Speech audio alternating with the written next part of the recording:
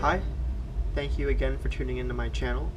Today I'm going to be discussing a paper written in 2009, published in the Archives of Microbiology, written by Aneta Biakowska from Poland, talking about a new species of bacteria, Arthrobacter species 20b, which can produce a new cold-adapted beta-galactosidase. Beta-galactosidase is an enzyme that breaks down lactose into glucose and galactose.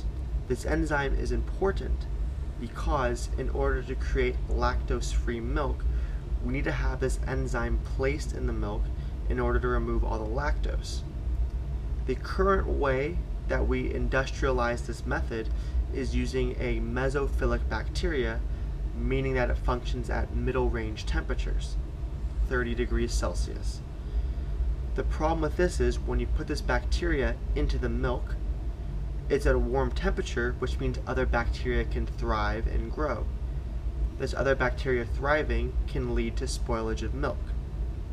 If you use this cold adapted enzyme that works at 4 degrees Celsius, when you put this cold adapted enzyme into the milk, it's less likely for other bacteria to survive because a bacteria would need to survive at 4 degrees would either be psychrophilic or psychrotropic.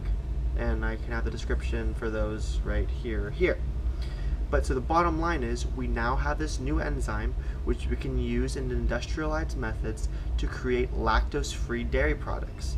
This is the short vid.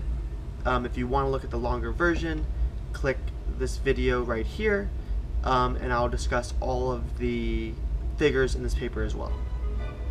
Thanks for tuning in.